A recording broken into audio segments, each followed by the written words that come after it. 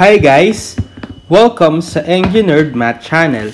Sa video na to ay ituturo ko sa inyo ang Pythagorean Theorem. So kung gusto niyo itong matutunan, just keep on watching.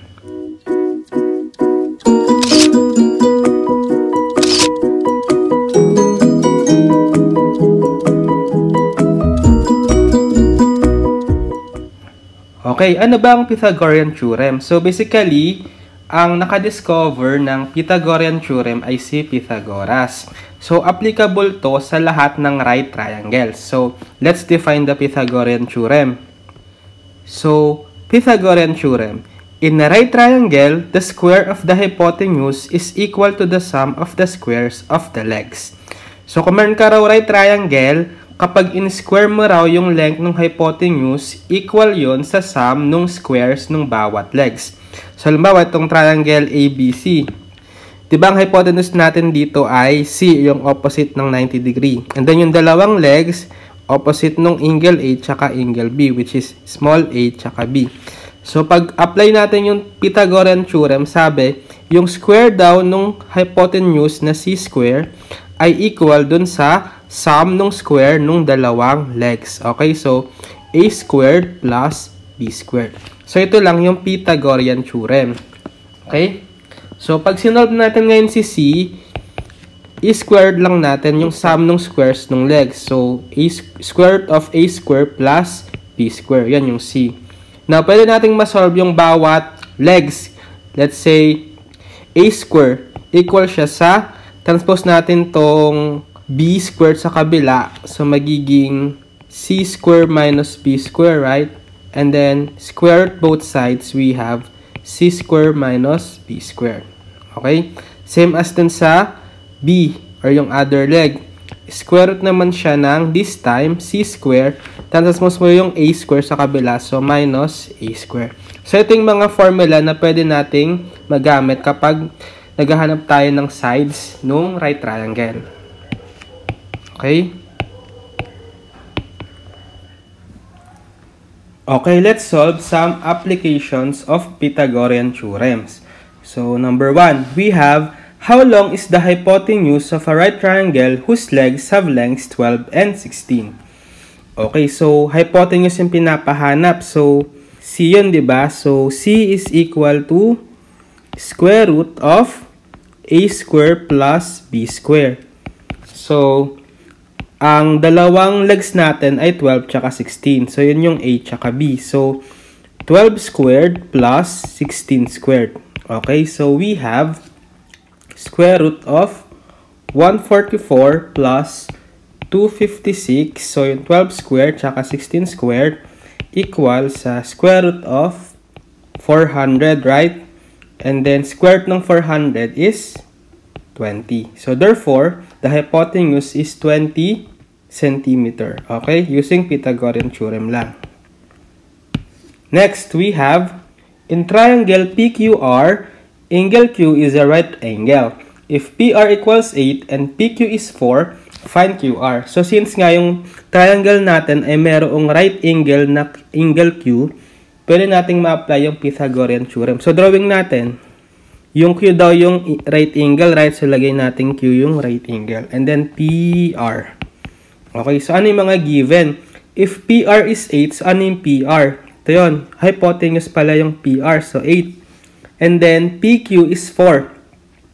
PQ, ito yun. So, 4. Okay, what is QR daw? Ito. So, apply natin yung Pythagorean Theorem. So, di ba itong PR siya yung hypotenuse? So, square niyan is equal to yung square din ng bawat leg. So, PQ squared plus QR squared. Okay? And then, gusto natin si QR, diba? So, parang yung formula natin kanina, yung kapag legs yung hinahanap, squared siya ng square ng hypotenuse minus yung square ng isang side. So, transpose mo lang to. So, magiging PR square minus PQ square. So, substitute mo yung given. So, ano ba yung PR? 8, right? So, 8 squared minus yung PQ, 4. So, 4 squared. So, we have 8 squared is 64 minus 4 squared is 16. So, we have square root of 64 minus 16 is 48.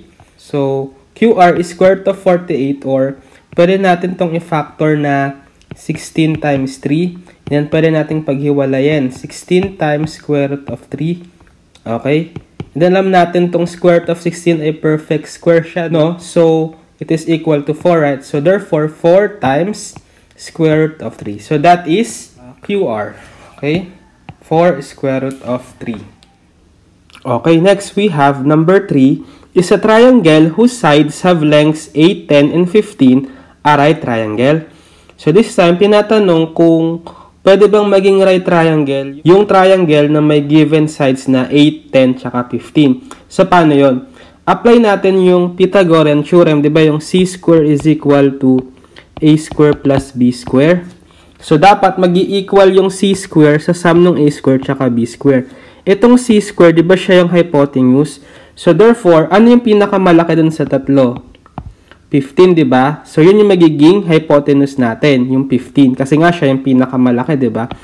On automatic, yung dalawang lengths, yung 8 tsaka 10, legs na yon. So, siya yung a tsaka b. So, a square, so 10 square, let's say, plus b square, so 8 square. Okay? So, pag nag-equal to, then, pasok siya sa right triangle. 15 square is 225. Okay, 10 square is 100 plus 8 square is 64.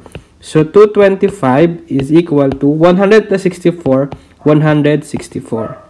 So, hindi. So, therefore, hindi right triangle yung triangle na to na may lengths na 8, 10, tsaka 15. Kasi hindi equal yung c square sa a square plus b square. Okay? Okay, number 4, we have a rectangular gate whose dimensions are 3 meters by 2 meters is to be braced with a steel by connecting opposite corners. How long must the steel be? So, para ma-visualize natin, draw tayo ng rectangle. Okay? So, di ba lahat nung gilid ay 90 degree for rectangle? Tapos, yung dimension daw ay 3 meters by 2 meters. So, yung 3 meters, siya yung length, and yung 2 meters, siya yung width. So, ito yung length, diba? Tapos, ito yung width. So, therefore, L is 3, and width is 2. Okay, then, magko-connect daw ng brace with the steel by connecting the opposite corners. So, ano ba yung mga opposite corners? Ito, tsaka ito, diba? Tapos, ito, tsaka ito. So, consider natin tong opposite corner na to. Ito raw yung magiging brace, di ba? So, ngayon, ang tanong, how long daw yung steel na yon? So, ito yung tinatanong, anong length nito? Di ba, obviously, nakabuo tayo ng right triangle, di ba? Ito. Right triangle yan, di ba? With legs, 3, tsaka 2. Kasi ito yung right angle. So, therefore, yung hypotenuse, yung length ng steel. So, apply natin yung Pythagorean Theorem. So, let's say, ito yung C, ito yung A, ito yung B. So, C is equal to square root of A square plus B square using Pythagorean formula.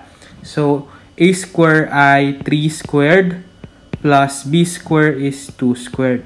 Okay, so therefore, 3 square is 9 plus 2 square is 4. So, we have square root of 9 plus 4 is 13. So, therefore, the length of the steel must be square root of 13 meter. Okay? So, yun lang yung Pythagorean Theorem. The sum of the squares of the legs is equal to the squares of the hypotenuse. So, gamitin talaga yung Pythagorean Theorem kapag nag-a-analyze tayo ng right triangle. Okay? So, that's it for the topic Pythagorean Theorem. So, sana ay may natutunan kayo sa video na to at maraming salamat sa panonood.